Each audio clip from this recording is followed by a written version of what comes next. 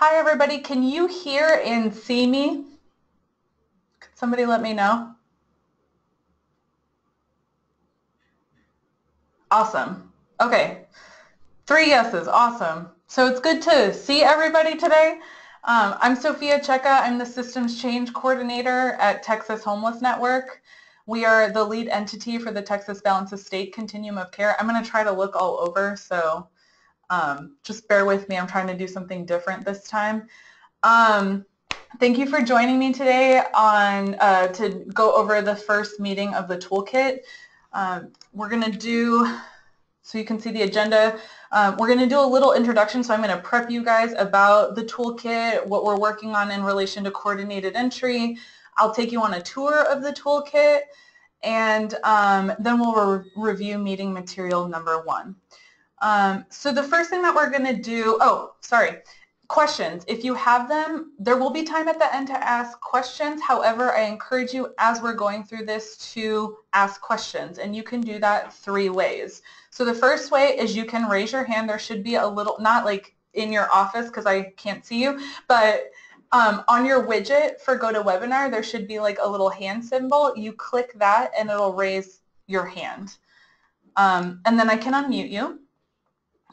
There's also the chat or the question function, so I'll be able to see both of those. I actually am seeing everybody, I saw everybody say yes through the question function, so that may be the best place to do that. And then you can also unmute yourself, be brave, unmute yourself and ask questions. I'm sure all of us would appreciate hearing somebody else's voice. So we're going to start off with a poll. There's a couple of them throughout this. So poll number 1. Has your community designated a facilitator for the systems change process?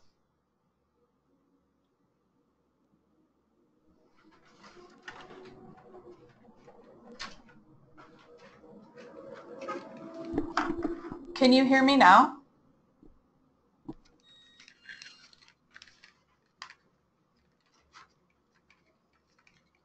All right. Thanks, Laura.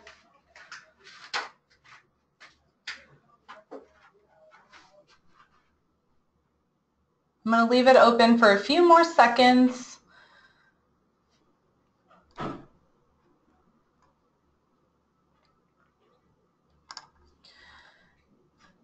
Okay, so can you guys see this? Yes, you can now. So about 55% of you say yes, that your community has designated somebody as the facilitator for the systems change process, and about 45% of you have said no.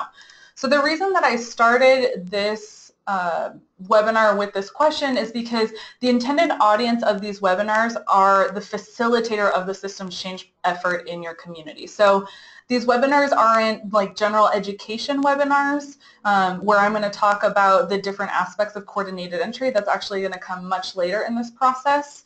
What we're going to be doing during these webinars is reviewing the toolkit and really providing a venue for you guys to ask questions, provide feedback on the toolkit, that kind of stuff, which I may have given away the next poll. So the next poll is, the purpose of this webinar series is to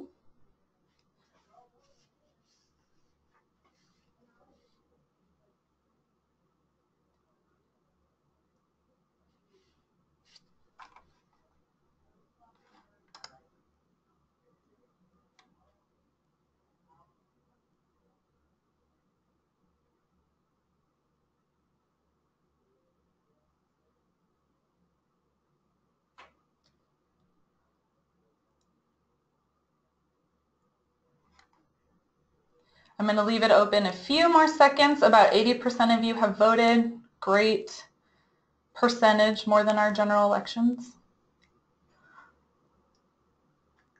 Okay, so 69% of you say to review the systems change toolkit and to receive support, and then 31% of you said to discuss implementing coordinated entry in your community. So the purpose of today's webinar, or of these webinars of this series, is to review the systems change toolkit and to provide you guys really robust support. So And the experience that I've had in the last 4 years in working with communities to implement coordinated entry is that it's truly a job that one person cannot handle. Unfortunately, I can't be in every community at one time as much as I would love to, and I would love to be helping you guys lead this process in your communities. That's just not feasible. And so the intention of the toolkit was to provide you guys with the tools necessary to have these conversations about systems change. I'm a hand talker. You're going to see this happen a lot. There are a lot of toolkits out there right now on how to end homelessness. Like Vets at Home has a toolkit. They released one on developing a system to end homelessness among youth. And in looking at while they're very good toolkits, in looking at them, we felt that they stopped a little bit short for communities in the balance of state. So first of all, you guys do planning on a volunteer basis, right? Like most of you have local homeless coalitions that are absolutely volunteer run. And so your capacity to do anything above and beyond that meeting or like minor things that need to happen outside of it is just not there. You guys have full-time jobs, you have families, I get it. And so what we wanted to do was provide you with a toolkit that had all the meeting materials and the knowledge there for you so that you can really use it in your community. So the intention of this webinar series is, one, to be a learning collaborative. So I don't anticipate past this webinar that I'll be talking a lot during the webinars. I will be going over the meeting materials in the first part, but really what we want this to be is a venue for you guys to ask questions, to like brainstorm with each other, to just to connect with each other. The balance of state is a very large jurisdiction. We cover 215 counties, and so you guys don't get to see each other a lot. And from our rapid rehousing clinic, we had a lot of feedback that it was really great to meet other people doing the same things that had the same questions. And so this is an opportunity to kind of do things differently than we've done in the balance of state. It's also an opportunity to provide, for me to provide you guys coaching, motivation, support. A lot of this is based off of the experience that we had with Randall Webster in Longview and the support we provided him to set up the local effort to end veteran homelessness. What we really tried to do is arm Randall with the tools and the knowledge necessary to really lead this process in his own community. And that's really what we should be doing as a balance of state, is really arming local community leaders with information, with knowledge, with tools to be able to carry this effort forward in your own communities. We will never be experts in your community as much as you guys are experts in your community. And so we really need to be focusing on like the empowerment of the local leaders and providing support to help you guys achieve the goal, which is to end homelessness, right? That's why we're all here. Also, the intention of this webinar series is for you to provide feedback. So if you guys are meeting weekly, according to the suggested schedule that I had in the email that I sent out earlier this week, ideally you'll be providing feedback on how the meeting went the week prior. This part of the agenda like kind of flopped, or we needed more support in this aspect. We got these questions. Can you answer them for us? Yes, and Andrea, great question. I'm going to get to that in a second. And then ultimately, this is a venue for preparing for meetings. Nice to, well, I can't see you, John, but thanks. Oops, sorry, y'all. Okay, so great question came in. Actually meant to cover that when I was talking about facilitators. Andrea asked, since almost half of us are not facilitators, how do you have suggestions on how we find a facilitator in your community? So that is actually outlined in the toolkit. Like I said in the email that I sent out earlier this week, it's really up to the community to have these conversations. From the balance of state perspective, we think that having these conversations at the local homeless coalition meeting is the best venue to decide who's the facilitator of this process, who's basically going to be like taking charge and leading us through it. It looks different in every community. So it could be a volunteer of your local homeless coalition. It could be staff at your ESG or local ESG or COC funded project. It could be staff at your United Way who has been designated as the community impact coordinator for homeless services. It could be a VISTA. So it's really, you'll notice through this process that it takes a lot of community conversation, and selecting a person to be the ideal facilitator is also going to require community conversation. Did that answer your question, Andrea? Awesome. Okay. So I wanted to provide some background for you guys. I feel like there's a lot of confusion. Understandably, there's a lot of gaps. We haven't really been communicating a ton, and so now is that opportunity. We're really focusing on trying to get the materials out for you, hence the occasional instances of being incommunicados. So on March 15th, okay, sorry, I'm reading. If you see me, like, I'm reading, so just so you guys know. So I will get to your question in a second, Daisy. So on March 15th, we released the Systems Change Toolkit, which we're going to be reviewing today. So what the Systems Change Toolkit is again, this toolkit to help facilitate the systems change conversations that need to happen in your community to create a really nice foundation for the development of a housing crisis response system, of which coordinated entry is only one piece. Okay, so that's really what the toolkit is intended to do. It's intended to arm not only your facilitator, but also all of your meeting attendees with the knowledge necessary to do appropriate analysis of the overall system, but also each agency's system internal process. We are currently working on the Texas Balanced Estate Continuum of Care Coordinated Entry Written Standards. So what those are HUD mandated. It's a HUD mandated document that basically contains the requirements, so the Texas Balanced Estate Continuum of Care requirements for coordinated entry. So HUD in the 2012 Continuum of Care interim rule said COCs have to develop this coordinated and centralized intake system. And so it is our responsibility to develop the basic requirements for what each individual or local coordinated entry process needs to look like. Does that make sense to everybody? So individually in each of your communities, you will not be developing your own assessment tool. You will not have to develop your own workflow in HMIS. You will not have to necessarily develop the baseline referral, coordinated and referral process. That is what we will be mandating in the COC written standards. There will be instances where there are holes because we're trying to make this as flexible as possible because every community has different challenges and different strengths. And so you will have to, at the local level, develop coordinated entry policy procedures that basically outline how your coordinated entry process works locally. And then lastly, I don't know if I said this yet, so Cameron and I are working very diligently on that, and we hope to have that out within the next 2 weeks. And so that will inform the actual development of your coordinated entry system. So I have my fertile soil of the Systems Change Toolkit, and then the coordinated entry written standards is like the tree that's going to grow out of it. Or coordinated entry is that tree. And then lastly, we're going to be working on thanks, Bernie. We're going to be working on the coordinated entry data manual. So what that's going to do is outline all the requirements for data entry into HMIS. So it's going to look very similar to the HUD's 2014 data manual, which outlines the data standards that COC and ESG funded projects must collect. So it's going to look very similar. It's also going to outline the workflow for you.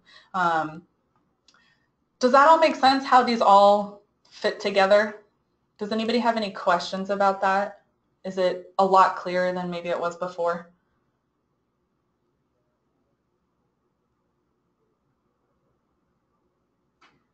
I will let you guys know if somebody types something in. So Daisy asked a little bit ago what I was reading when I was Okay, it's clear. Thank you, Andrea. So you're mentioning the email you sent earlier this week. Who might be receiving these emails? Is this sent to specific people? So the email I sent earlier this week went to local homeless coalition chairs and ESG and or COC funded agencies in your community.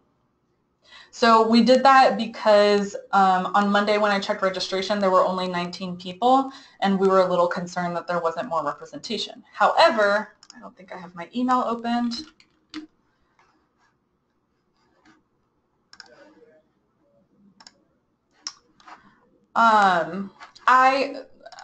Anyway, I don't need to show you guys the email, but I will be sending out coordinated entry news through through our constant contact, and I will be sending out to pretty much every listserv that we have, besides like conference attendees. So anything BOS related, I'll be sending that out. I highly encourage you guys to read those when I send them out, because it contains a lot of very important information, like these webinars, like the toolkit, like the HUD webinars on coordinated entry on the new standards. So I highly encourage you guys to read those when they come in. If you are unsure if you are on a listserv, you can email me and say, hey, Sophia, I call myself Soph. Hey, Sophia, can you check if I have registered for any of your newsletters? And then I can let you know. We actually had somebody who did that after the COC general meeting. Something I forgot to say about the Systems Change Toolkit. My mom called me on Easter and said, hija, daughter, in Spanish. I'm planning a really important meeting right now, and I was looking for facilitation resources, and I looked at your toolkit, and it was really helpful. So I want you guys to know it's mom approved. My mom is my role model and idol, and if it's my mom approved, it means it's high caliber. Okay, so the foundation of the toolkit, just so you guys understand. So the toolkit is based off of my 4 years, or almost 4 years on this job. You guys know I do a lot of research. I listen to a lot of webinars. I'm looking at Twitter for what other communities are doing about this kind of stuff. I read Google alerts. So it's basically my experience over the course of the almost last 4 years, and all the research I've done in terms of what it means to end homelessness. Yeah, basically I don't sleep. But what it means to end homelessness, collective impact, design thinking, continuous improvement, it all applies. I spoke at a friend's nonprofit management class last week, and basically told her that, or her class, that I think that HUD's really trying to get nonprofits to infuse more, nonprofits, but also the system, right? Your housing crisis response system, to infuse more business practices into what you do, like beta testing, like using data.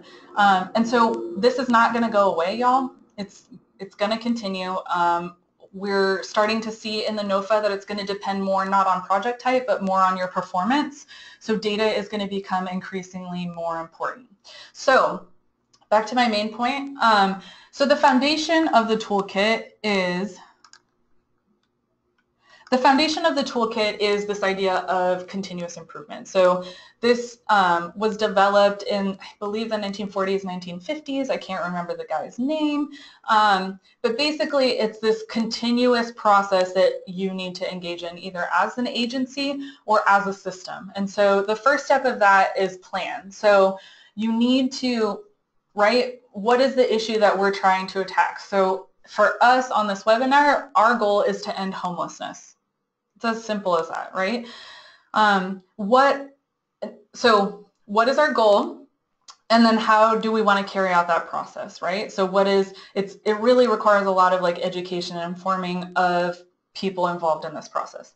The next step is do. So what they say is identify what your issue is, create a plan, and then carry out your plan. So this is very much kind of like beta testing. Businesses do it all the time. They come up with an idea and they test it and they test it and they test it, constantly doing trial and error to make sure that they're developing a tool that's usable by their constituents, right? And so the do piece is basically piloting the process. right, this is how we want to attack this issue, and now we're going to pilot this process and see like what effect it has on this issue. And then the next step is to study it. So once I've implemented for a certain amount of time, I'm then going to use data to inform how I move next, right? So I'm going to look at data to see, did it have an impact? Like, did this change idea that I implemented or that we implemented have an impact on ending homelessness? And then the next step, so sorry, you're going to gather that data, you're going to study it, and from that data, you're going to determine what things worked well and what things maybe didn't work so well that you need to tweak. So you probably want to continue the things that worked really well and then tweak the things that didn't, and then you're going to do it all over again. So this whole process is based entirely on continuous improvement. The communities that we've seen that are running a pretty self-sufficient coordinated entry system are those that do this process. I've also taken this based off of the 0 to 2016 community solutions model, which they have 2-day action camps, and they very much instill this kind of continuous improvement thinking in people participating in those camps. So we're trying to really get you guys to constantly be questioning what you're doing, what your system's doing, and trying to change it. Okay, next piece. Okay, third poll. Have you reviewed the toolkit prior to this webinar?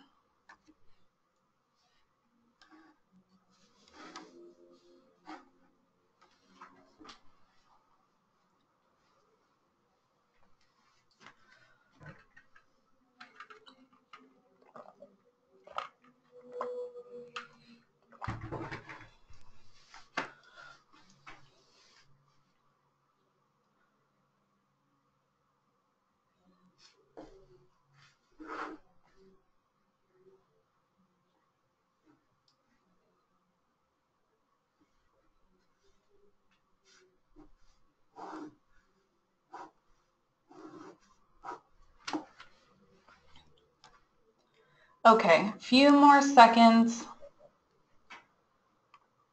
Again, really good turnout. Okay, so I can share this. So 59% of you said no, 41% of you said yes. It's okay, because we're going to go over them. However, I highly encourage you guys to at least review the toolkit overview, which I'll be going over in a second. I also want to let you guys know to not necessarily print everything out in mass ahead of time. I'm actually going to be going through every week and making sure that information is as up to date as possible. So even since I released this, there have been more materials released, and so we want to make sure that everything that you're sharing is as up to date as possible. So keep that in mind. Don't print everything out right away. You can, just as we go through it, keep in mind that things may change and probably will change. Okay, so we're going to go through the toolkit. I'm going to send you guys the link.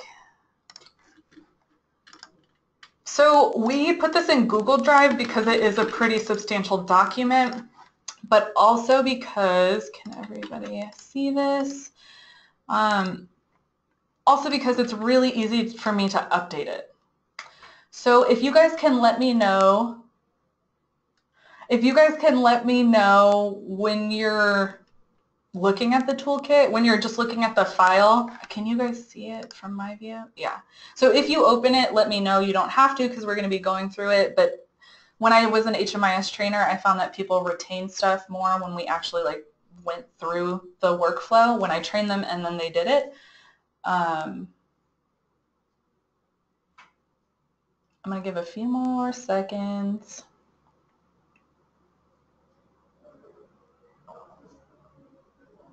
Okay, so this is, when I say toolkit, like I'm referring to this whole thing, okay? So the first piece that we're going to go through is the toolkit overview. What this document does is explain why we're doing this. So we're ending homelessness. Ending homelessness means developing a housing crisis response system. So it provides you with that why, that background, which is really essential. What I've learned pretty loud and clear through my 4 years here is how you package this is pretty critical.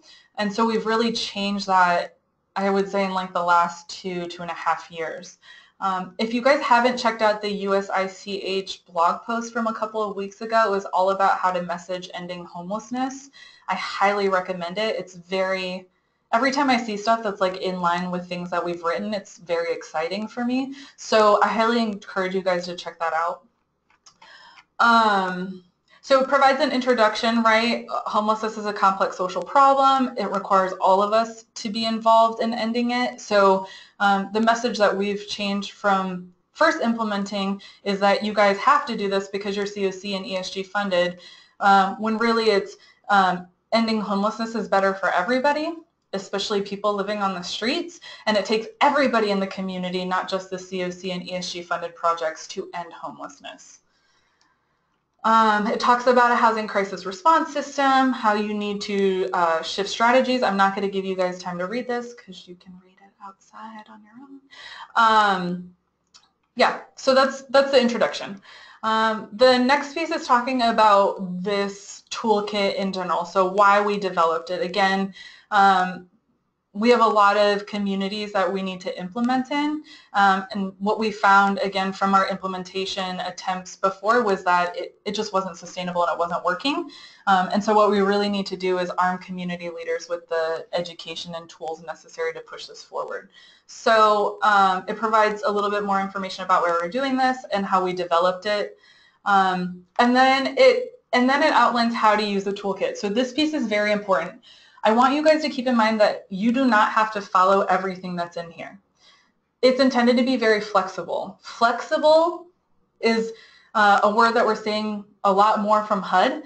We see it in terms of coordinated entry a lot more, and the intention is that the toolkit is very flexible. You guys can, it's intended to be like a baseline, right? Like these are things at least that you should cover. You can decide to cover more, you can decide to cover less. It's really up to you guys. You are driving this train.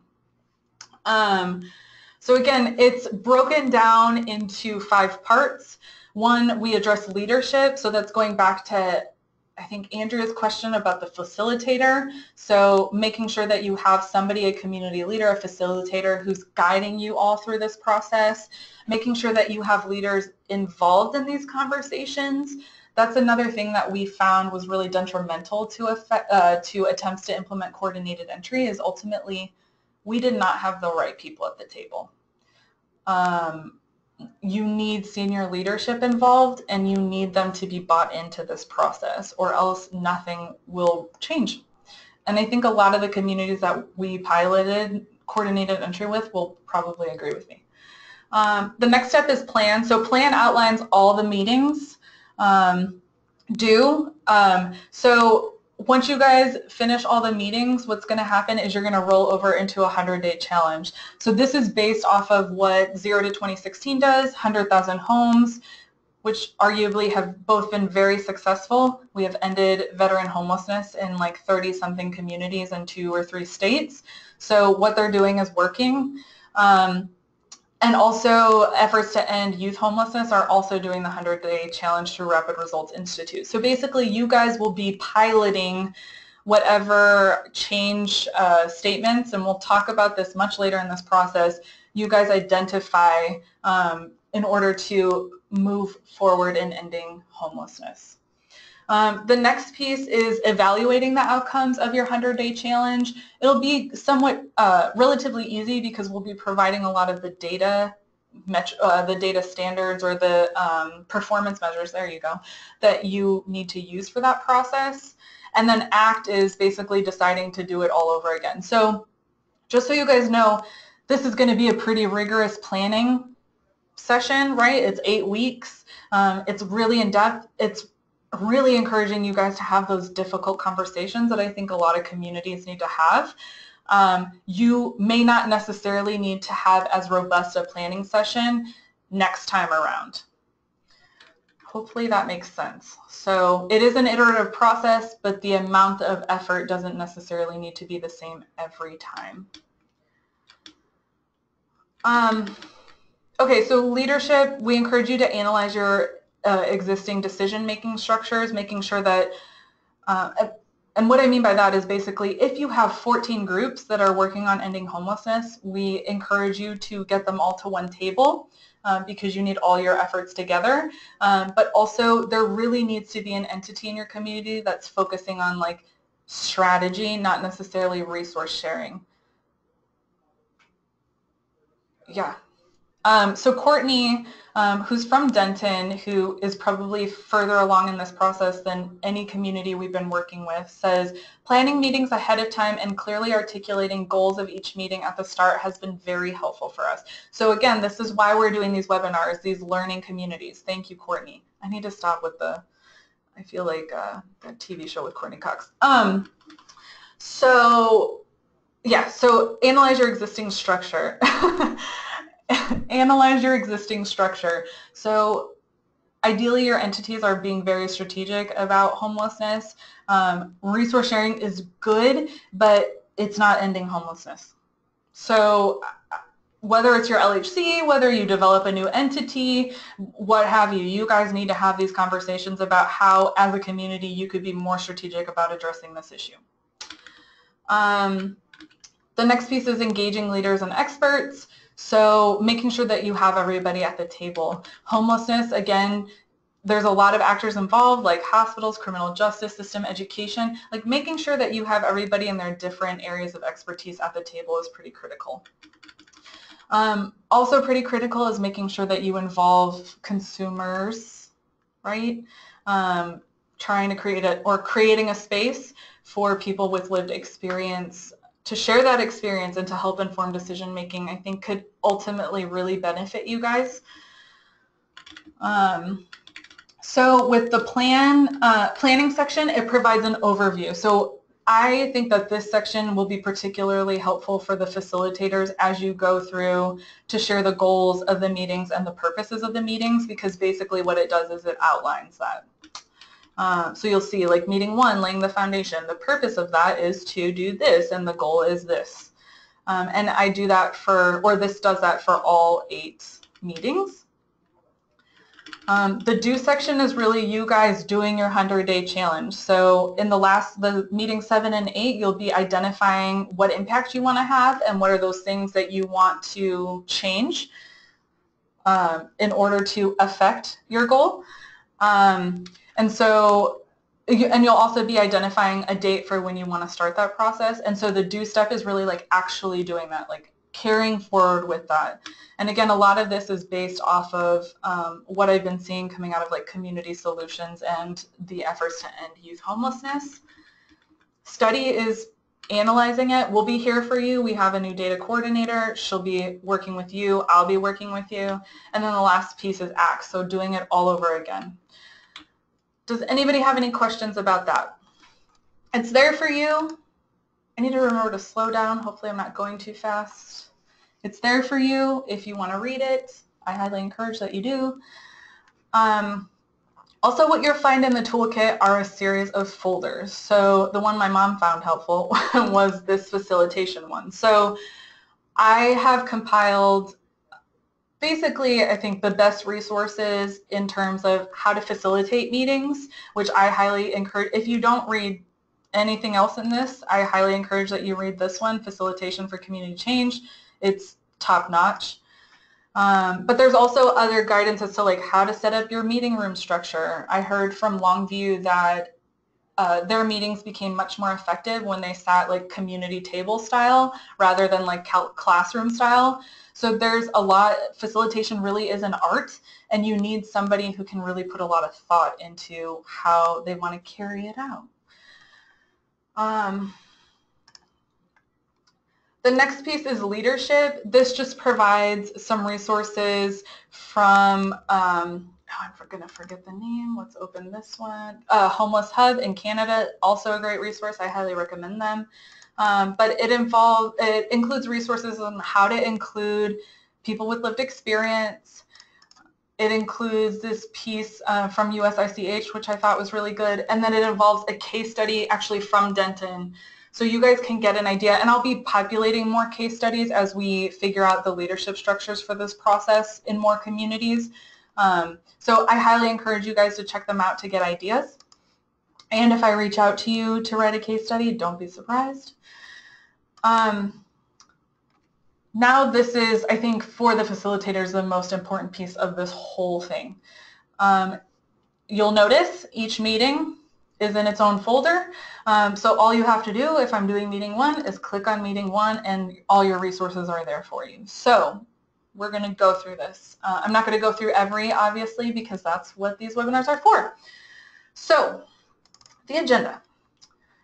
Wrong one. So there are 3 agendas here. There is a facilitator's agenda, which is for the facilitator, and it includes kind of notes and stuff so that while you're facilitating the process, you have a guide for you.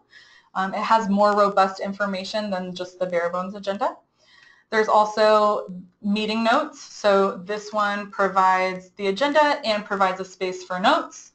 I highly encourage you guys to find somebody within the attendees of the meeting to take notes.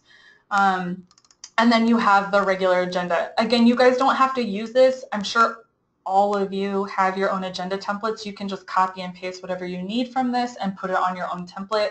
We're just putting it there to put it there. So what you'll notice here, I'm a stickler for starting on time. You may have noticed I said 2 o'clock, we're starting. I highly encourage you guys to set that tone as well. I know it's hard, but I highly encourage you guys to set that expectation. Not a requirement, it's an expectation. So what I like to build in is 10 minutes of social time, so trying to encourage people to come early, and if they need to talk, to do it then. We'll start at whatever time we're starting. Doing welcomes and introductions, obviously, and I think in most of your communities you're all going to know everybody, but sometimes new people do show up. So welcome and introductions, an activity. You're going to discuss this process. So like ultimately 8 weeks, what are we doing? Why are we meeting? Why is it important? And what's going to happen at the end of it?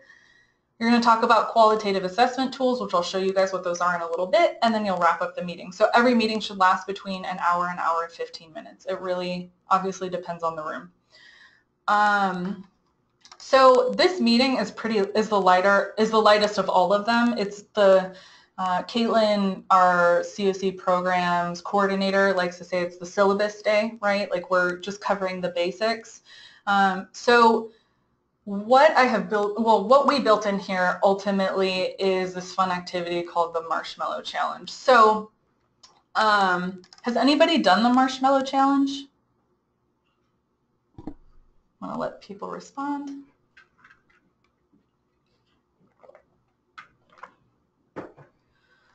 No. Okay, awesome. So the reason why I put this in here is because so the reason why I put this in here is because pretty much like a week after I started, we did 100,000 Homes Boot Camp in Georgetown. Mary, Eric, and myself went, and they started it out with us doing the Marshmallow Challenge, which I think really set the tone for what the intended process is supposed to be and like how we're supposed to critically think about things.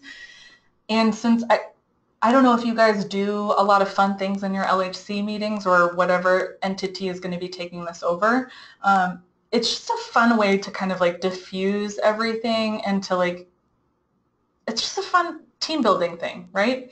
So what the Marshmallow Challenge is everybody gets marshmallow, and it's all outlined here. You'll notice on the toolkit, all the resources you need to run this is here. But the Marshmallow Challenge is you basically get raw noodles, spaghetti, and a marshmallow, and masking tape, and I think some string.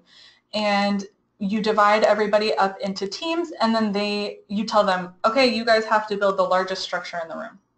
And then you let them go. I think it's like 10 to 15 minutes maybe. You let that time pass, then you determine which team has the highest one, and then you debrief on it, right? So there are a lot of questions in here. This comes from a really well-known TED Talk. And does anybody, so they tested the Marshmallow Challenge with like different groups of people. Can anybody guess who created the highest structure out of all the groups? Like what, it's like moms or I don't know, just Andrea. So children, so kindergarteners did the best job.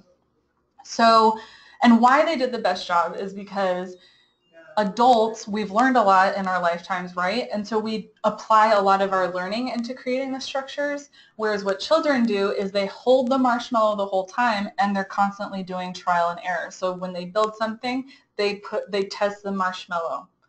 And so the moral basically of this activity is, one, we always need to keep our marshmallow in mind when we're developing anything, be it a program, be it our system. So our marshmallow for what we do are people experiencing homelessness. The second piece is we really want to create these structures of trial and error where it's okay to try things, it's okay to fail, as long as you're learning from them and you're trying to do it better. Courtney just had a hashtag what's your marshmallow. So that's why we suggested that you do the marshmallow challenge. You guys can do it. You cannot do it. It's up to you. I highly encourage you to do it. I thought it was a really great takeaway from that whole process. It's really probably the biggest thing that I remember, and it was also really fun. So the first step is doing the marshmallow challenge. Then what you'll do is you'll talk about the process. So, right? We want to meet over the course of 8 weeks. There's attendees' responsibilities here. So this will go in line with this section, right? So basically what you'll be saying is, we need you guys to participate in these conversations. It's going to be the course over 8 weeks, or if you guys do it bi-weekly, whatever your community decides, but we need active participation. We need you to make sure that you're sending leadership to these meetings because we need people who can make the change in an instant. So you're basically going to describe the process, right? Like you can even go through and describe maybe not in detail about each meeting, but like overarching, this is what our intended goal is, and this is how we're going to do it. And then lastly, you're gonna close it basically with going over the qualitative assessment tools. So you've heard me say, I mean, if you guys have heard me talk before, I don't think I go one presentation without saying the word data or data informed. So we're going to ask you to be data informed. So the qualitative assessment tools, again, available in their own folder, were developed by OrgCode. I know OrgCode's controversial, but it's a really good tool. OrgCode and National Alliance to End Homelessness. And the tools are intended for, I think, 3 or 4 populations. So the first is for consumers. The second is for community leaders and executive directors. So this would be like your mayor, your police chief, your fire captain, chief. I don't know what that person's called. Like maybe hospital administrators, people involved, like executive directors of homeless or agencies that disperse homelessness assistance or housing. So community leaders, executive directors. This one is intended for direct service providers. So those are people who work directly with people experiencing homelessness. So that would be like your frontline staff or your volunteers, like Path and Tyler. They have community case management. So it'd be interesting to hear from them. And then lastly, this will assist you guys in the analysis. I'll also be able to help in that. But basically what you're going to be doing is you're going to be providing several weeks, and this is all outlined in the facilitator's agenda. You're going to be outlining several weeks. I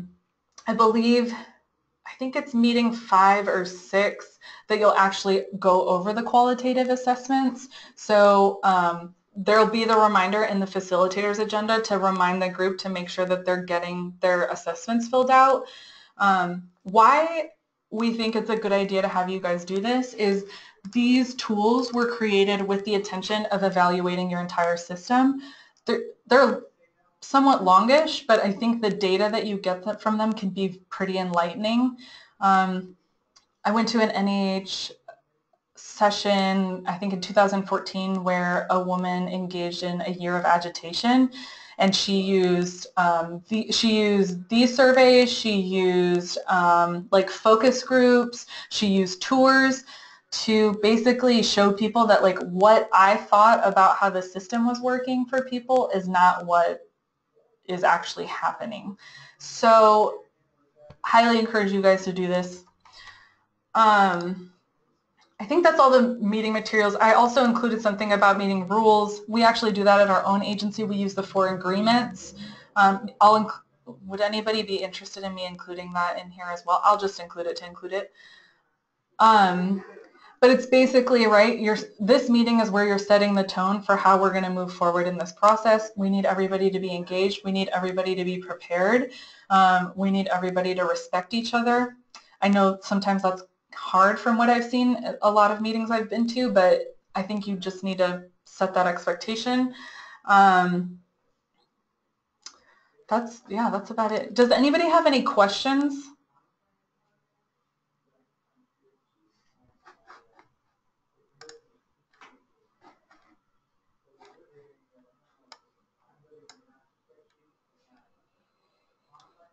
It's okay if you don't, but I just want to provide an opportunity for you to ask questions.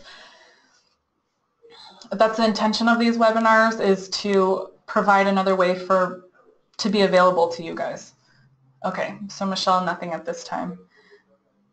Do you guys feel like this is something that you can utilize in your communities?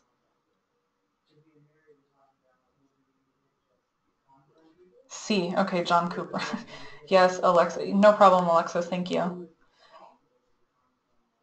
Okay, so I'm here for whatever. Really how we're moving from here on out with this process, with systems change, which coordinated entry is that vehicle, right? For having you guys have these conversations. I am available however you need me. Via email, I FaceTime. If you have an iPhone, I FaceTime. I am here to support you guys. So we are partners in this process, but you guys are ultimately going to be the leaders of this process. When we were working with Randall, I like to think of it as like being his chief of staff. So like we really help just support him in everything, including writing agendas, as you guys see, to like providing that background knowledge, to presenting when he asked us to. So again, you guys are very much going to steer the bus on this, the train, the boat, whatever vehicle you want it to be. But ultimately, right, I'm here for you, and that's the thing I want you guys to always remember. No question is a stupid question, and I am here to provide whatever resource, do whatever research, anything you guys need. Last opportunity for questions. That's it for this webinar. We'll be meeting again, same day of the week, Thursday at 2:30 next week. We'll be going over meeting materials number 2. I actually have one more poll, which I surprisingly just remembered. I'm curious as to whether or not you guys have decided what your meeting schedule is going to be for the systems change process.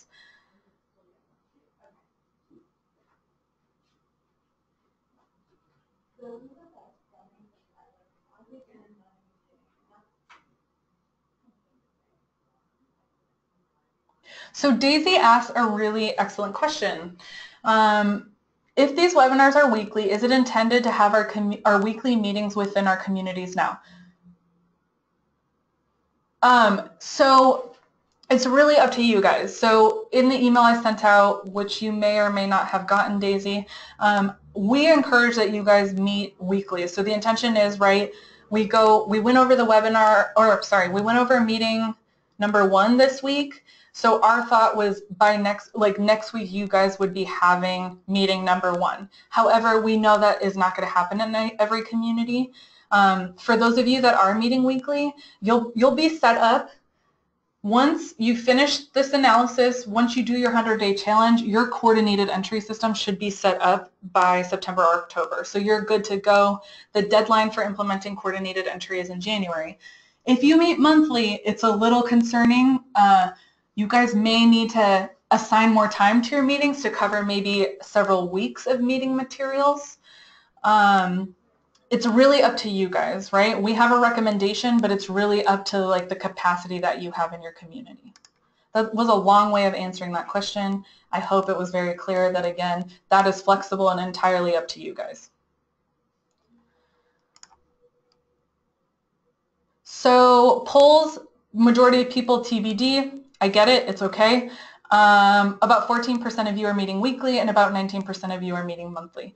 So that's good for us to have an idea. As you guys figure this out, please let me know so that I know basically how to schedule my weeks, especially if I need to provide more support one week over another. Other than that, you have the toolkit. I encourage you to look over it. I'll be probably updating materials every Tuesday or Wednesday. So next week, prior to our meeting on Thursday, I'll have updated meeting number 2 by Wednesday, close of business. So if you want to print anything out, I would wait until Wednesday or Thursday morning. That's about it. Any questions? Anything I can do differently next time?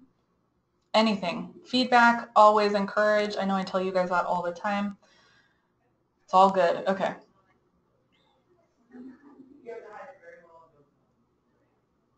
Okay, so thank you, Daisy. I really, it was like a month and a half of work.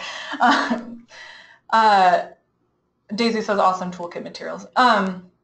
So yeah, I'm looking forward to next week, especially for those of you who may be meeting next week on meeting number 1. I'm excited to hear your feedback on that. What worked well, what didn't work, what you would suggest changing, but also going over meeting material number 2. And we'll do the same process every time. I'll do webcam, assuming that I remember we have the webinar that day and I look presentable. I always do, but any last minute questions before I end this webinar?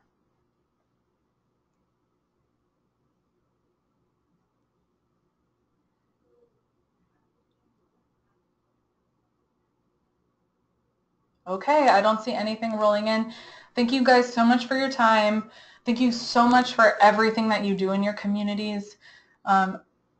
Homelessness couldn't be ended without you guys. So yeah, thank you. I will see you all next week.